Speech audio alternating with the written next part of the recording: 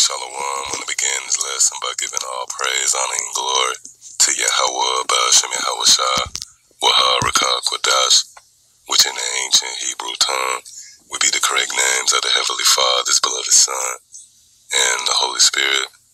Also, would like to give double honors to my teachers, the head apostles and elders, a great millstone. Much due honors and respect to the sincere brethren out there that's also laboring in His work. And as always, want to say shalom to the believers. You know, the Akim as well as the Aquaf, which will be you brothers along with the sisters that subscribe to this truth as well.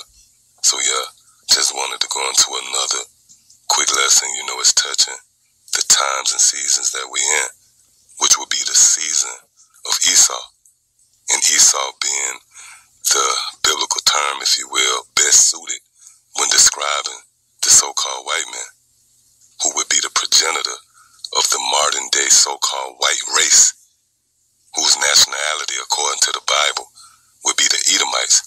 Well, this would be his season, which when you go into the idea of seasons as it relates to the Bible, and in particular in the book of Daniel, the 2nd chapter, where seasons are interchangeable with the rise and fall of kingdoms and empires.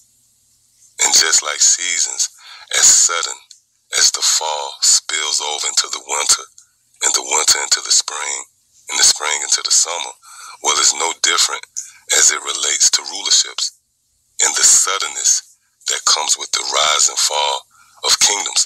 And this is what you're witnessing, the sudden fall of the so-called white man. Now, with that established, according to the prophetic sayings found within the Holy Scriptures, this fall will provoke this man to rise up against the children of Israel and pretty much wage war against you so-called Negroes, Latinos, and Native Americans.